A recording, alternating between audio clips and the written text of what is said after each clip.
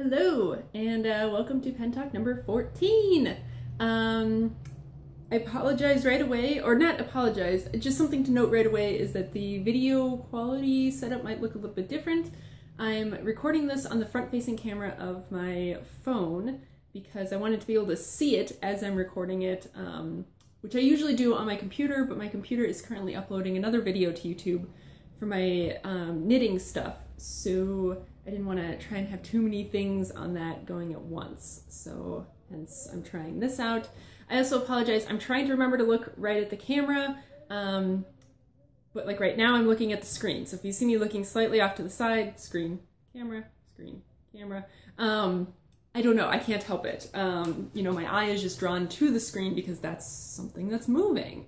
So another thing, we have some people right outside, I think it's for the building that's like next door, which is like attached to us. I think they're painting, so if you hear things that sound like ladders and people talking, that's what that is. So yeah, let's get into it. I kind of have to be swift about this, and I'm hoping to get this edited and uploaded right away because I think Wesley and I are taking a little overnight trip up to DC this afternoon, basically. Wesley's mother is in DC for some business right now, so she's like, why don't you guys come up? So we're gonna do that.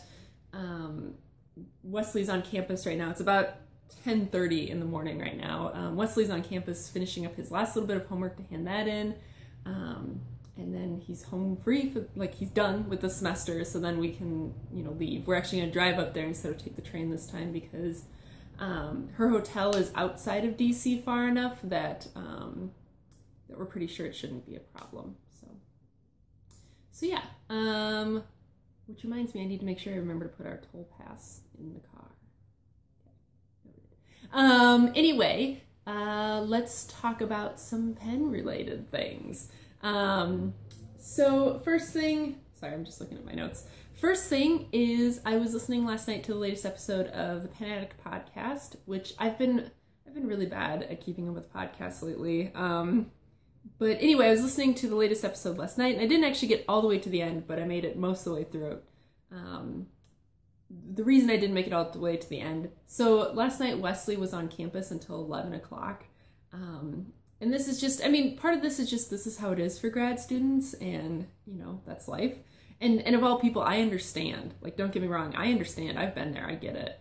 But at the same time, I will be so glad when he's done, because it just kind of, it sucks. Like, you know, real talk, it sucks. It sucks to have my boyfriend gone all the time on campus.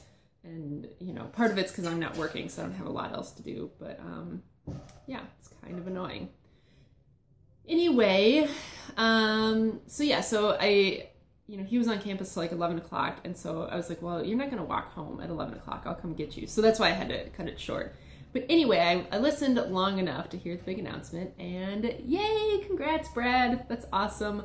I think that's going to be really good for you, and of all people, I know you can make that work. And I know how scary it is to leave something that is secure and, you know, the sure thing. Even if you don't like the sure thing, I know how scary it is to leave that and go into the great unknown, since that's kind of what we did. So I know how that feels, and I know that it's scary and exciting, and it'll turn out great for you guys, and I'm so happy for you. So yay. So yeah, so other things, I don't have a ton of updates this week, just because I have been mostly just knitting like a fiend for the past week. You know, kind of trying to use up this time that I have off work to knit and stuff. So, you know, I had shown my currently inked last week. It's pretty much the same. The only thing that changed is I cleaned out my Vista yesterday and I re-inked it this morning with Sailor Saiboku. So that's the only thing that's changed. This was the Urban Larmes de Cassis, however you pronounce that, which I did, before I emptied it out, I did get an ink review written up, so I'll try and have that up eventually. And speaking of ink reviews, so I still don't have the official, like the official offer for the job yet, but that's just, I guess they have to actually mail it to me, which is kind of a pain, so I'm just waiting to get that in the mail. But I think I mentioned that I wasn't going to be starting till after New Year's, so it's not like it matters that much anyway. But I was in talking with the department chair last week sometime, and he said that I will, you know, they're basically short a TA, so I will have to take on a little bit of teaching. So I will basically be teaching like 1 or 2 lab sections, which is great because, I mean, you know, for one, I love teaching and I'll be excited to be doing it again. For another thing, it means that there should be more stuff to put on the blog because teaching equals grading, which equals getting to use fun, different kinds of inks, which equals more ink reviews. So after the semester starts back up, which I think is late January, mid to late January, you should be seeing an uptick in ink reviews because I will be just using more inks. So yay, awesome.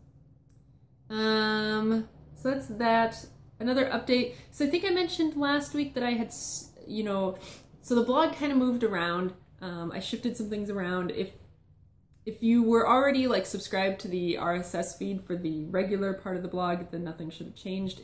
If you just want the writing stuff, I wrote up a little post about like where you can find the RSS feed for the knitting stuff if you care. And then, so I think when I posted my Pen Talk last week, I had not yet posted my first knitting video, but now that's up, and the next one should actually be posted today. That's, like I said, that's what's uploading to YouTube right now. So that should be posted today, and I will link to, if you're watching this on YouTube, I will link to the channel, the separate channel for my knitting stuff in case you care. They're a little bit longer. I think the one today is about 50 minutes, so they're a little bit longer, so if you don't really care about knitting that much, don't watch it just to be polite or anything. But I did want to show one knitting thing, you know, in case you don't care enough. I just have to show this off because I'm really proud of these, and if you follow me on Instagram or anything, then you've seen these, but these are a pair of socks that I just finished yesterday, and I'm super proud of them. I'm calling them my Forest for the Trees socks, and that's because there's these little pine trees on here. And then I did the heels and toes in this yarn that kind of goes from like green, and then, you know, in parts it's orange, and then so it moves from orange and then back to green again. So I really love this.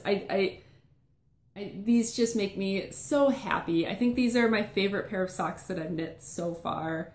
And I know like a lot of knitters don't like to like toot their own horn or anything, and certainly like I don't want to brag in a bad way, but I think like, you know, I think knitters and crafters in general like should be proud of what they've done. Like if you've done something that makes you really happy, be happy about it and tell people about it. So these make me really happy, so I'm telling people about them.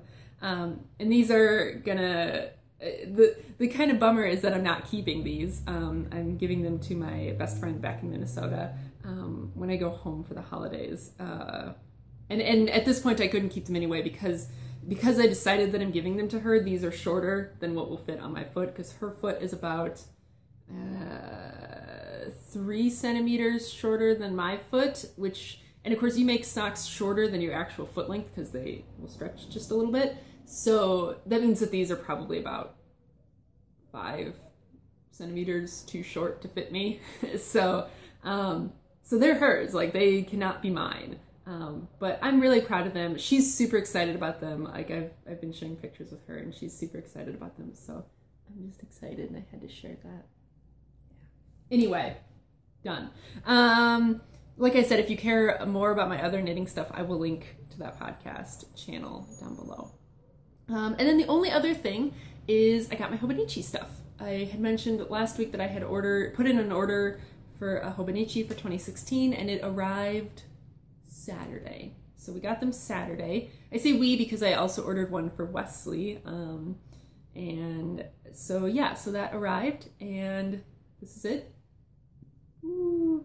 I have a downward facing video that I'm going to go ahead and cut in where I talk about kind of how I was using the rest of my 2015 Hobonichi, and then like the differences between the cover that I had on that one and like this cover. And I talk a little bit about the differences between the English and the Japanese one, but by now there's plenty of videos out there that talk about the difference between the two of them. And so yeah, I think that's it. I think I will go ahead and cut over to that, and then that'll be it. The only other thing I can think of that I will mention really quick that guys probably don't care about, but whatever. So I had mentioned a couple weeks ago that I was trying out different lipsticks, and this is one that I tried for the first time yesterday that I actually bought like 2 weeks ago, but I was too afraid to try it because it's so dark. And it is really dark. Like, you know, I probably wouldn't wear this like to work, but since I'm not working, I don't care. And it's so much fun. I enjoy it so much. Like, it's really dark and it's really bam, but it just makes me happy. And I don't know why, but I just really like it. So yeah, that's that. Like, if anyone cares, I think it's the Maybelline 24-hour, whatever, the 24-hour color stay or whatever. And the color is Constantly Cabernet. So yeah. Anyway, so I will go ahead and cut over to the Hobonichi stuff, and yeah, see you there. Okay, so let's talk Hobonichis. And once again, I'm sorry about this guy. This is just the base for the little tripod guy holding up my camera. So there's not a lot I can do about it. I have it perched so that, you know, I can show you things out here, so you'll just have to ignore that thing. Anyway, let's talk Hobonichis. So what I have here is I have the Avec that I bought for the second half of 2015. I apologize for the siren. Like I've said before, I live really close to the fire department and stuff, so there's sirens going by all the time. And there's people outside right now. I probably talked about this in the main part of the video, but there's people outside right now, so if you hear them talking, I don't know what they're doing. They're doing work up on the roof or something. Anyway, so I have the Hobonichi Avec that I was using for the second half of 2015. And then I have my Hobonichi full year one for 2016 with the cover that I chose. And then I also have a naked 2016 Hobonichi. This one is Wesley's. He wanted it without a cover, but I figured I could use it as kind of a naked Hobonichi comparison to talk about a few things.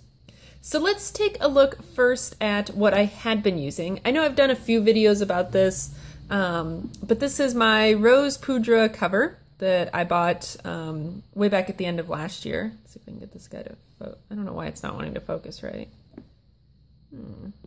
Focus. There we go. So this one is that kind of pale pink with the minty green interior. Like I said, I was using the Avec, so that's the half-year one, so you can see it's very thin in there. So I had started out, and I don't think I'm going to wind up showing anything sensitive, but I'll just go back to, you know, stuff more towards where it is right now. Because I think I mentioned last week that this was kind of a little bit of a roller coaster, because like I bought it and I started using it, and then I stopped using it, then I started using it again, then stopped, then started using it for just like personal journaling, and now I've picked it back up again as kind of like an everyday carry, you know, catch-all kind of notebook. So, but this is the Japanese one. The Avec only comes in the Japanese one. So let's go ahead and go back to, I guess this is yesterday and the day before. Oh, sorry about that. And this is what I've pretty much been using it for. I don't know how much you can read. I mean, it's not like there's anything personal in here, so it doesn't really matter. But I've mostly just been using it for day-to-day stuff. So like I write to-do lists. If I'm recording either like my knitting stuff or, you know, one of these pen talk videos, I will write, you know, just little points about that. I write,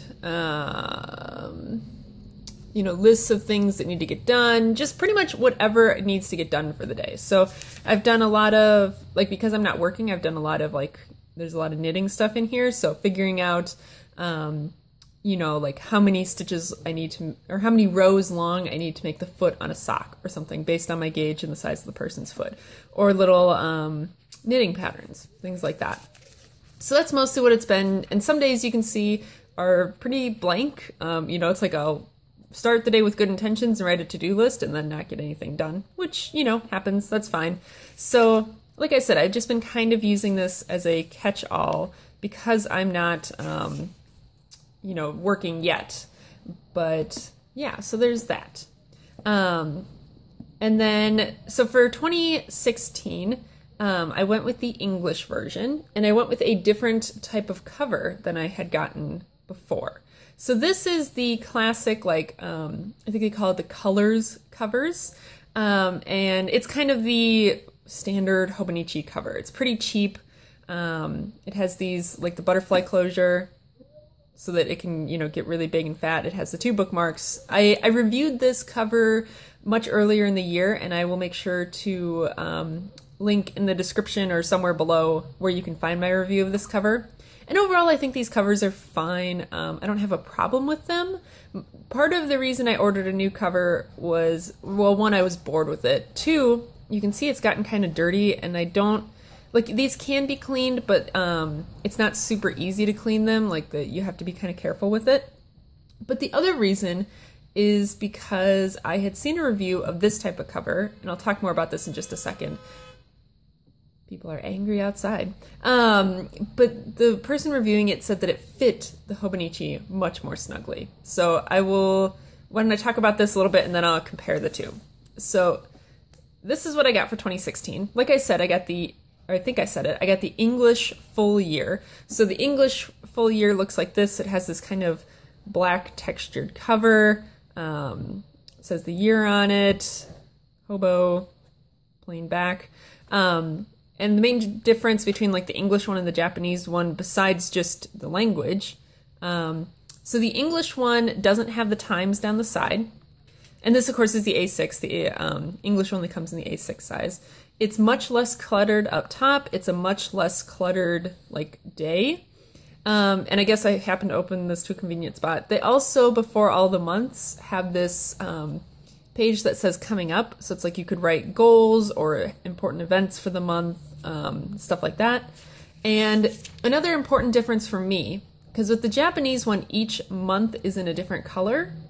And I don't like that. To me, that just seems busy and unnecessary. For the English one, every day is in black, no matter the month, except for Sundays, which are in red. So it's a little visual indicator that tells you, oh, you've now moved into another week. But it's much cleaner, I think. Like, just overall, the aesthetic of the English one, I think, is much cleaner. So that's why I got that one instead this year.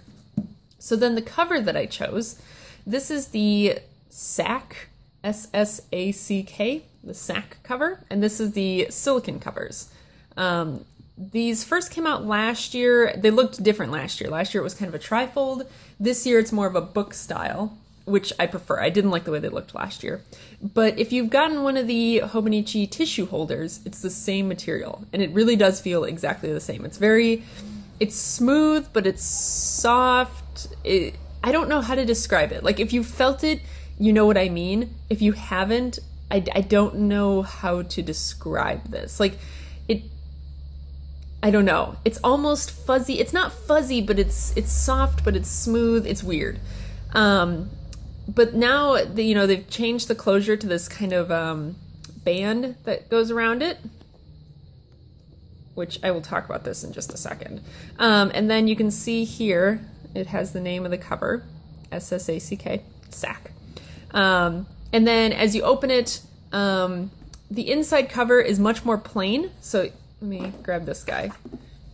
So I guess I'll kind of compare them as I go through. So this one here has a lot of pockets.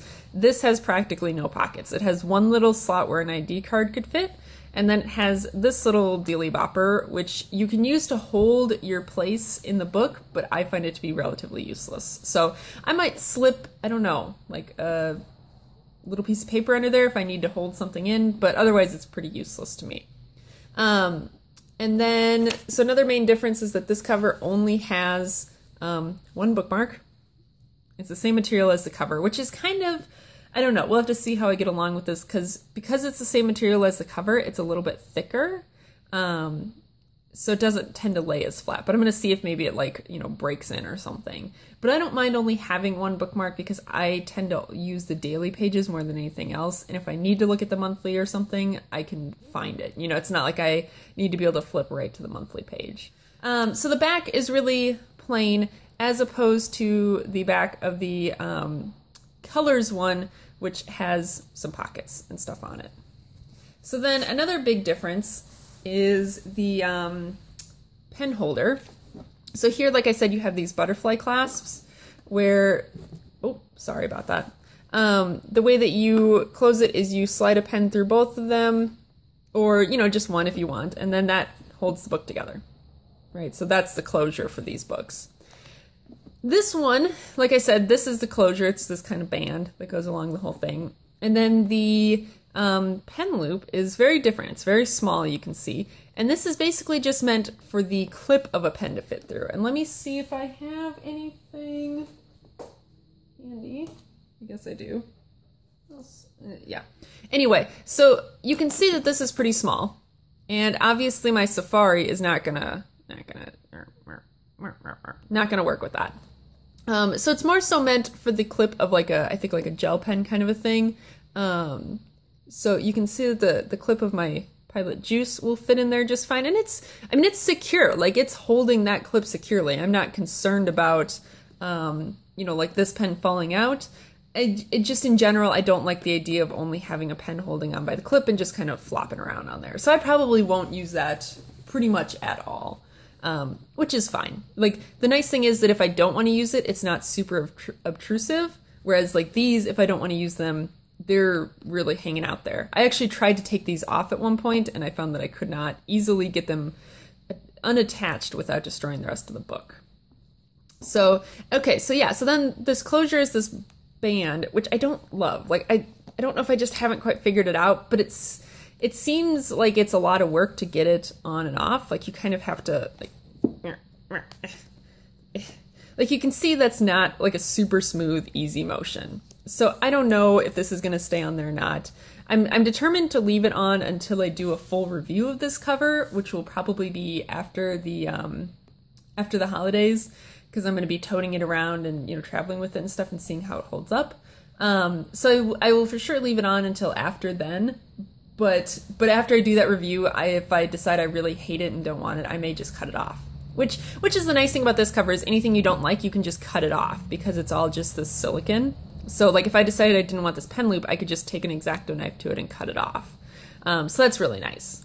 Another really nice thing about this is that it's much smaller of a cover. So here you can see them kind of side by side. Here's the colors and here's the sack.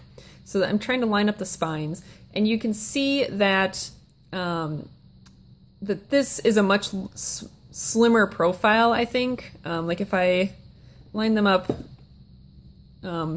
along the bottom edge, you can see that this cover is much wider and much taller. And it's not, you know, the book inside is the same size. This cover just has way more overhang to it, which has always kind of annoyed me, because you take this really nice, you know, slim, sleek book, and then you make it way bigger by putting this cover on it. And especially if you use the cover on cover, then it gets even bigger. So that's what I saw in that other review, which if I remember, I will try and link that below as well. I think it was the Vegan Organizer is the person who did it. So I'll try and remember to link her review down below. But she talked about how much slimmer of a fit it was, and that's what I really wanted. I really wanted something that was just going to be like a second skin for my Hobonichi. And kind of in looking at this, it makes me think of like the leather covers by One Star Leather, like just kind of in how it fits and stuff. And so I thought that's also nice, because I want one of those covers, but you know, they're kind of pricey, and I just wasn't sure that I wanted to spring for that.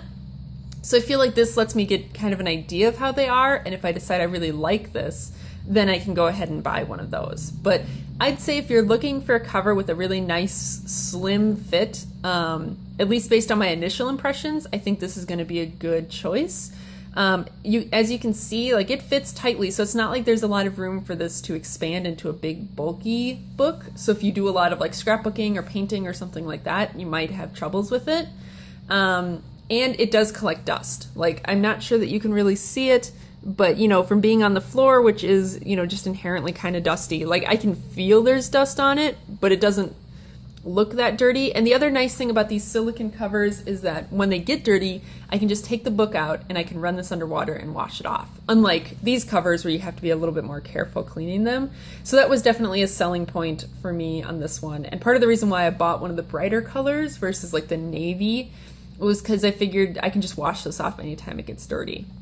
So yeah, that's going to be kind of my plan for 2016. Like I said, I will probably do an update. I'll definitely review the cover after the holidays because I want to, you know, give it a few weeks of being toted around and used and all of that and see how it's holding up, because I feel like within a couple weeks I can get a gauge on how this is going to work out for me. And then probably maybe towards the end of January or the end of February, once I'm really into my new job and I've been using this for a little bit, I will talk a little bit about how I'm using this in 2016. But yeah, that's it. And I guess this will be the end of the video. So yeah, thanks, and I will see you guys later. Bye.